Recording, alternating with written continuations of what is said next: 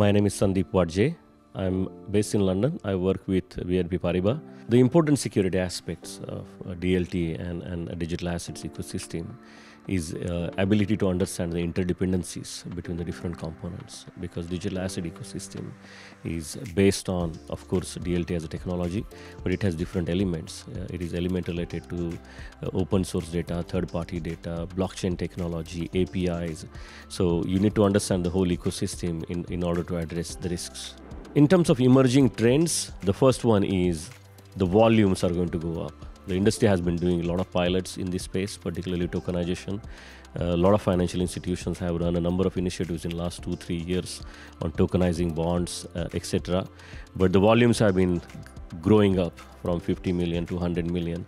I think the volumes will grow. As a result of the growing volume of tokenization projects, it will also then go to a stage where instead of becoming a pilot, it will become some sort of a 24/7 infrastructure, thereby also opening the secondary market.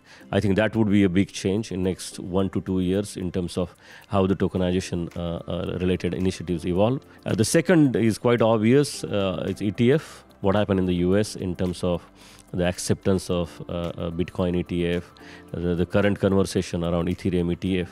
I think that will also drive essentially how this ecosystem is perceived by the regulators and essentially financial institutions across the globe.